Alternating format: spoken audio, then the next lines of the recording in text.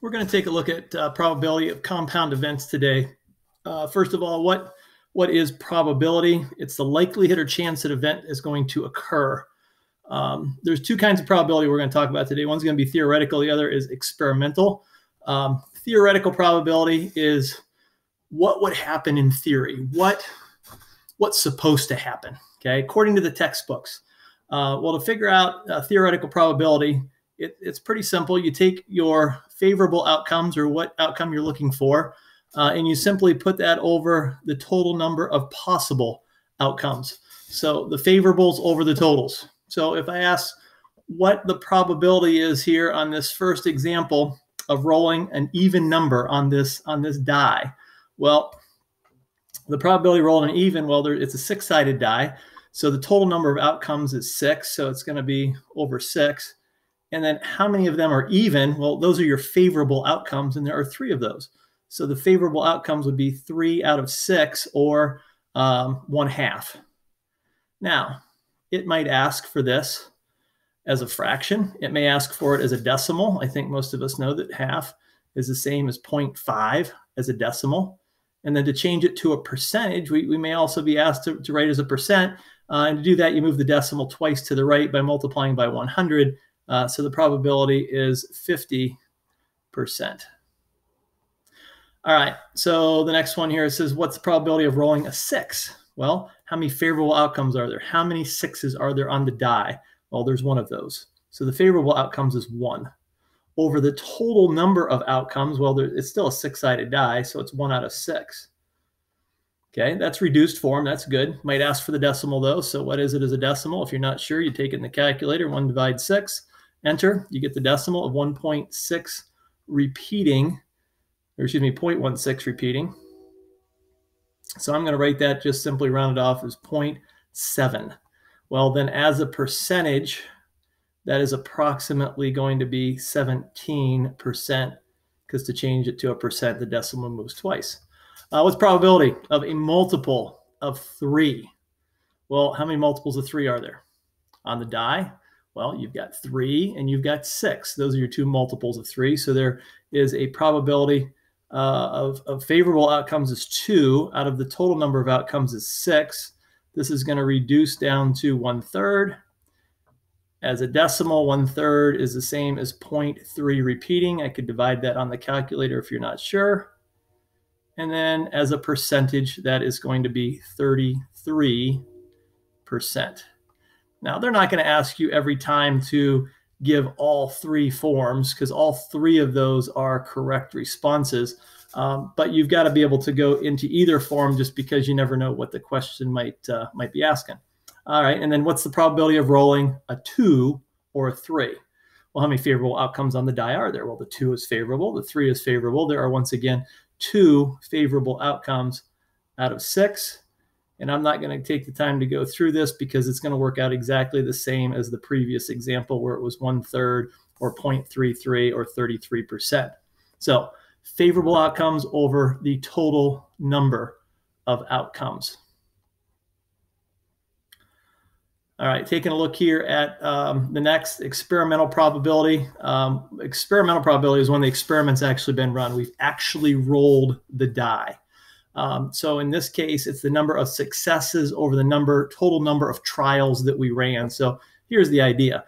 On the die, I can roll a 1 through 6. And we're just going to do some tallies here. And we're going to go ahead and roll this die a few times. And here we go. We got a 3. So we would put in here, tally mark, for a 3.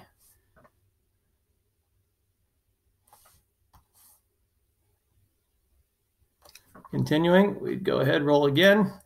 And I think you've got the idea. I could roll this die many, many times. And I rolled a 4. So I would tally down that we got a 4 this time. And we would just keep putting tally marks in here every time we rolled the die, getting a different number potentially each time. And when we do that, we end up with another 4. All right, so continue to roll here. I'm just going to make this up and say that we've rolled the die a total of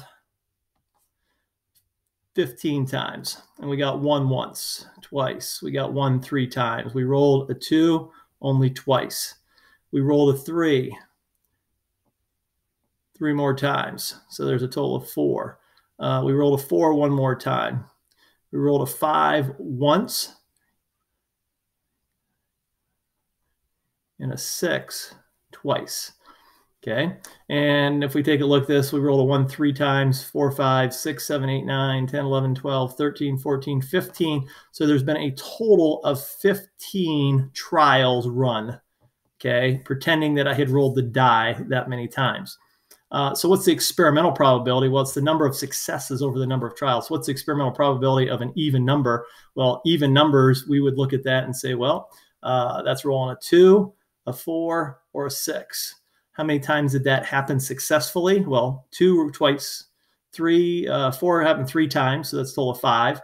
And 6, 2 more times, we're up to 7. So the probability of that was a 7 out of 15. And in the sake of saving time, I'm not going to get the decimal and the percentage each time here, but you may be asked for any of those forms. What's the probability of a 6? Well, the probability of 6, the 6 was rolled twice. So it's going to be 2 out of the total number of trials that were run, which still is 15. So the probability is 2 out of 15. Continuing down here, probability of a multiple of 3. Well, the multiples of 3 are here, 3 and 6.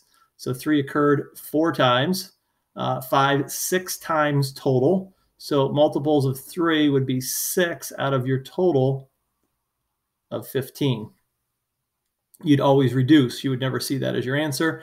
So we know that 3 goes into both, and it reduces to 2/5, which would be 0.4 or 40%.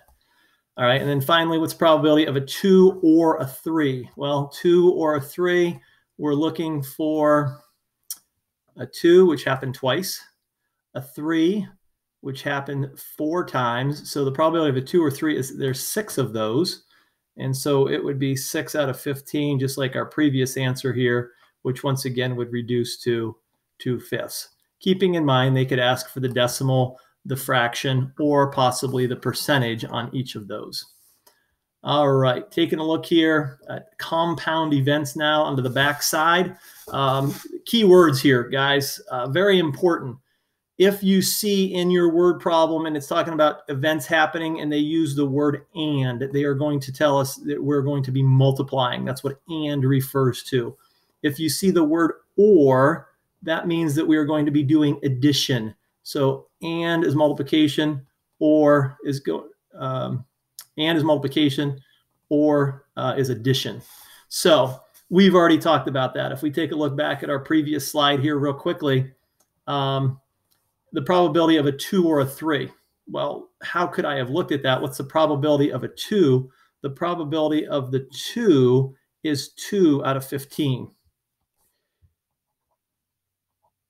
And then it says probability of 2 or 3. So the word or, I said, means addition. So 2 out of 15 or a 3. Well, the probability of 3 here was 1, 2, 3, 4 out of 15. And so the or meant to add those together. And when I added the 2 over 15 plus the 4 over 15, I got this answer of 6 over 15. So we've already talked about an example, or actually a couple of those, where we dealt with the word or, but now we're going to talk about and as well. So here we go. What's the probability? First of all, let's look at our boxes that we have here. We have some marbles in one box. And to keep things straight, the first box has got 4, 7, has got a total of 9 marbles. There's a total number. The number of gumballs here in the second one, I've got 3, 4, 5. I've got a total of 6 gumballs in my second box. What's the probability of drawing a red and black? Well, the probability of red is 3 out of 9, and 3 out of 9 reduces to 1/3, and means we're multiplying. And a black gumball, well, there's 1 black gumball out of the total of 6, so that is 1 out of 6. And since we have the word and, we are multiplying. And remember, when you multiply fractions, you multiply the numerators to get 1 and the denominators to get 18. All right, what's the probability of red or blue? Well, the probability of red or blue. Red, there are 3 out of 9. And I'm intentionally not reducing here because when I see the word or, that means I'm adding. And when I add fractions, I need a common denominator. So I've got 3 over 9. And then the probability of blue is 4 out of 9.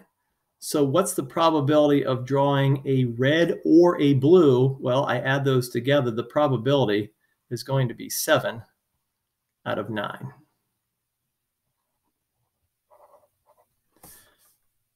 Taking a look at our next one here in the and column. So and we're thinking multiplication. What's the probability of orange and pink? Well, the probability of orange is going to be 2 out of the total of 9. That doesn't reduce, so I'm just going to leave that as 2/9. And means multiply. And pink, well, pink, there are 2 here out of 6 total. And 2 over 6, remember we can reduce when we're multiplying because it keeps my number smaller. That reduces to 1/3. So I reduce that. Now I multiply the numerators to get 2. I multiply the denominators to get 27. The probability that we would draw an orange out of this and also a pink out of that is 2 in 27. Taking a look here at one more, dealing with an or. So the probability of green, well, there's 3 greens out of a total of 6. I'm not reducing here, and the reason I'm not reducing is because I see the word or, which means addition. And pink is 2 out of 6. Once again, not going to reduce because that gives me my common denominator here of 6, and to add fractions, we need a common denominator. So I end up with an answer of 5 out of 6. Is the probability of green or pink. So remember, or addition and is multiplication. Taking a look here at our last couple, blue and pink. The probability of blue is 4 out of 9. Pink is 2 out of 6. So 4 out of 9 times 2 out of 6, which reduces to 1/3. So your final answer here when you multiply is going to be 4 over 27. The last one with or, where we're doing addition, blue or orange. Well, blue is 4 out of 9. Orange is 2 out of 9. So I would take the 4 out of 9 and add, because it's an or, 2 out of 9. So we end up with an answer here of 6 over 9, which reduces to 2/3. All right, final example here. You've got a die, you've got a coin. It says an experiment is broken up into 2 parts. In the first part of the experiment, a 6-sided die is rolled. In the second part of the experiment, a dime is tossed in the air. What's the probability of getting a 2 and heads? So the question is the probability of getting 2 and heads. Key word here, the very important word, is the word and. And tells me I'm doing what operation? All right, yes, multiplication. So we're going to multiply the probability of getting a 2 on a 6-sided die. Well, there's only 1 2, so favorable outcomes, there's 1 favorable outcome. There are 6 possible outcomes with a 6-sided die, so the probability is 1 out of 6. The word and means we're multiplying. Well, what's the probability of getting a heads on the dime? Well, that's going to be 1 out of 2. So when we multiply those, the probability of getting a 2 on the die and also a head with the coin is going to be 1 out of 12. All right, that's it as far as our discussion here for probability for today. Hopefully that's helpful. If you have questions, guys, catch me online. We'll see you out in the Google Meet, and have a great day.